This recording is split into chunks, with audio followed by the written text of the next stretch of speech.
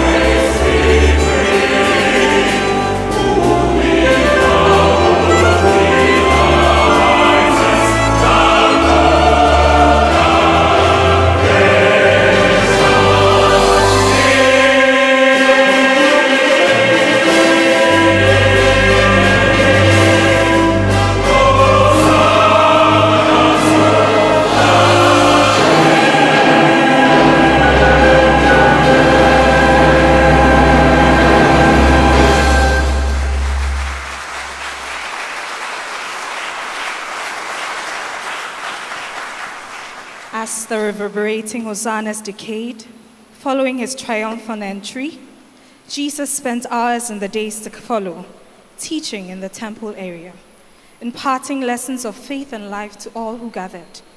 Though many listened and embraced his words, there were many who questioned his authority and his teachings. It was now the first day of unleavened bread, the day when it was customary to observe the Passover feast.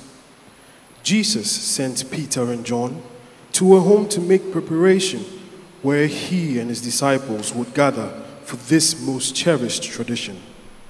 When the hour came, they gathered in an upper room and shared the sacred feast. Following the meal, Jesus said to his disciples, "I have earnestly desired to eat this Passover with you before I must suffer.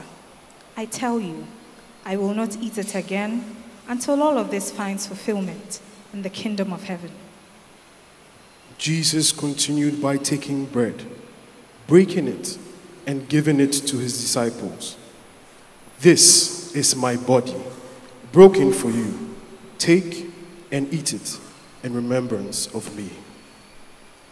Then he took a cup, gave thanks, and offered it to them, saying, "Drink from it, all of you. This is my blood of the covenant, which is poured out for many for the forgiveness of sins. Do this in remembrance of me."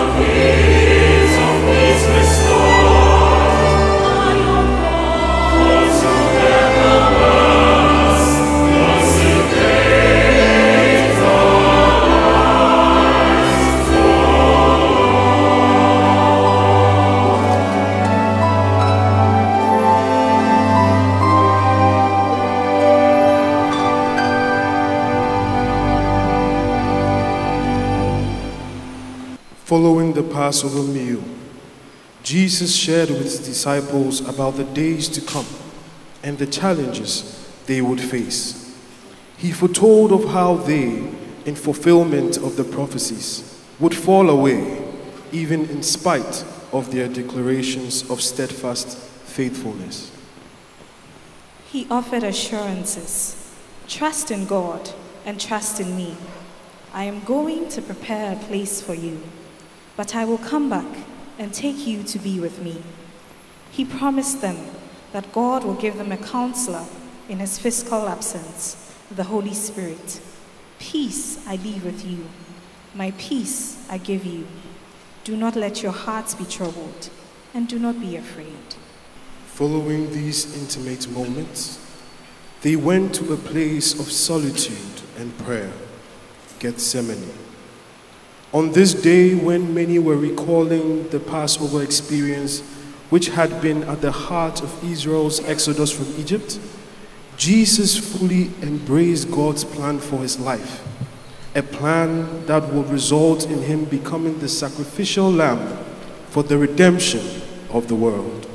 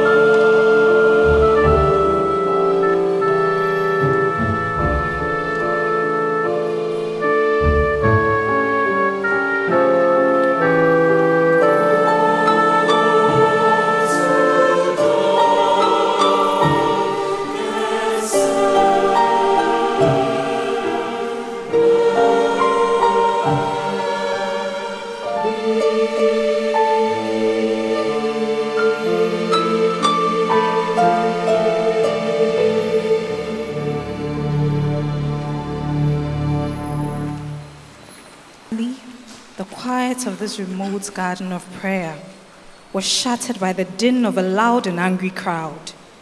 Led by Judas, one of the 12, this mob comprised of chief priests, officers of the temple guard, elders, and others, who seized Jesus, taking him to Caiaphas, the high priest. There, Jesus was subjected to a trial filled with lies and mockery. Standing before the religious teachers and chief priests, false accusations abounded as they sought ways to put end to the prophet's influence. The misguided motives of these religious leaders ultimately resulted in the sentence that they sought: the crucifixion of this so-called Messiah, Jesus the Christ. This one who had come serving others in love had now been sentenced to death by a crowd filled with hate. The fulfillment of Isaiah's prophecy had become a reality on this day. He was despised and rejected, a man of sorrows and familiar with suffering. Surely he took up our infirmities and carried our sorrows. He was pierced for our transgressions, crushed for our iniquities. The punishment that brought us peace was upon him, and by his wounds we are healed.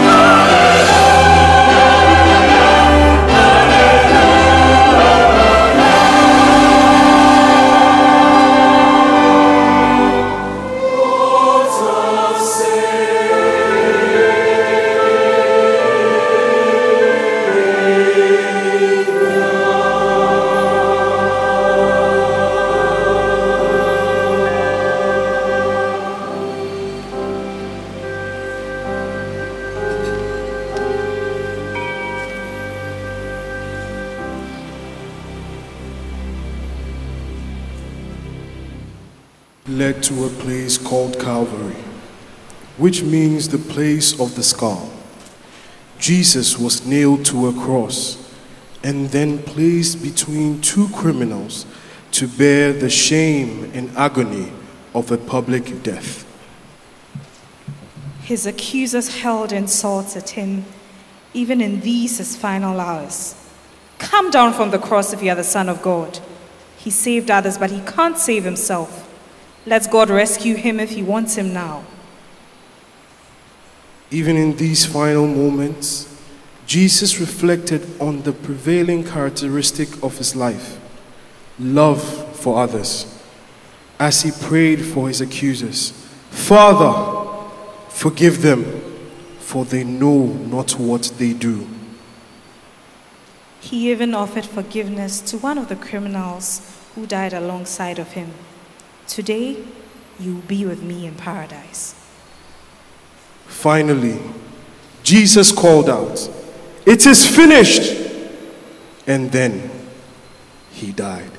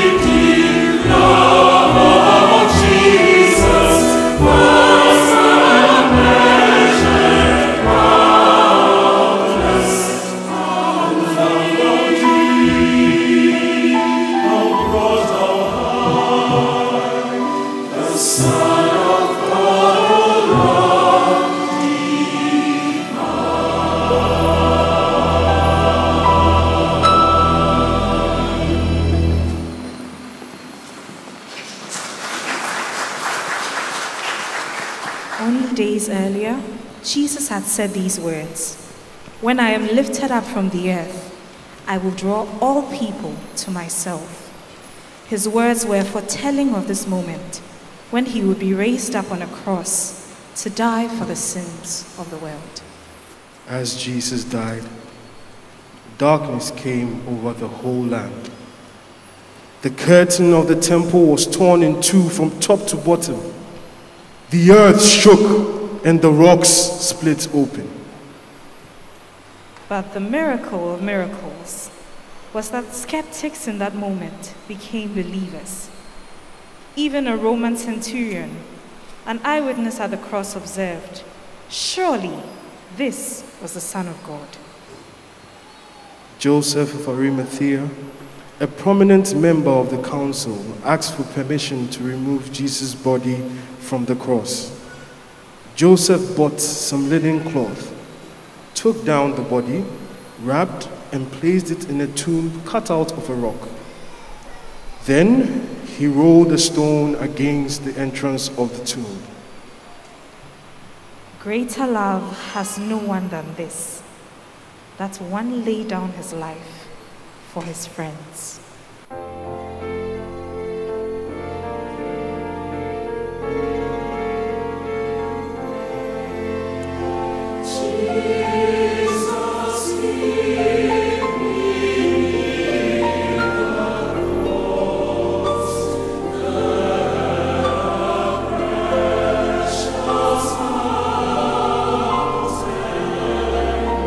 Free to all.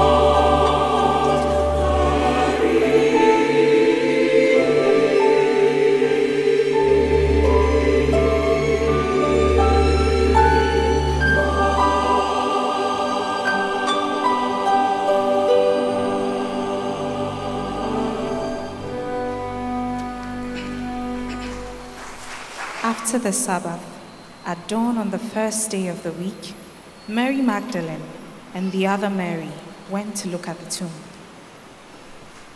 There was a violent earthquake, and the angel of the Lord came from heaven. Going to the tomb, the angel rolled back a stone and sat on it. His appearance was like lightning, and his clothes were as white as snow. The angel said to the woman, "Do not be afraid, for I know you seek Jesus who was crucified. He is not here, for he has risen, just as he said. Go quickly and tell his disciples, he has risen from the dead." Jesus is risen today. Jesus Christ is risen today. Let's triumphant, glorious day. He who suffered and let us be raised from the dead. Oh, praise his holy name. Jesus Christ is risen today. Jesus Christ is risen today. Let's triumphant, glorious day. He who suffered and let us be raised from the dead. Oh, praise his holy name. Jesus Christ is risen today. He is praised and let us sing hallelujah, hallelujah. Unto Christ the heavenly King, hallelujah, hallelujah. He who died upon the cross, suffered to redeem the lost. Jesus lives and so shall I, so shall I. Jesus Christ is risen today. Jesus Christ is risen today. Christ is risen today.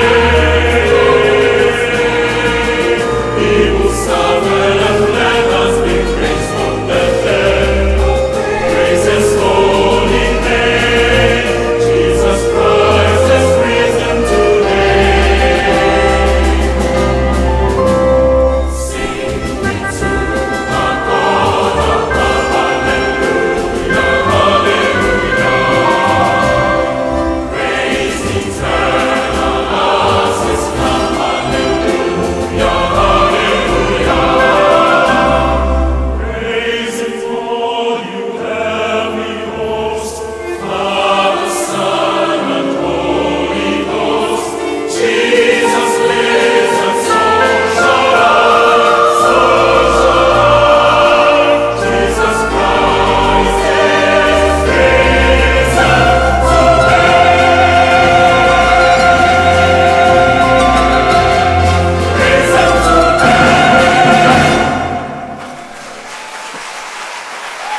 The cross of Calvary shows just how far God is willing to go to reach the world with his love.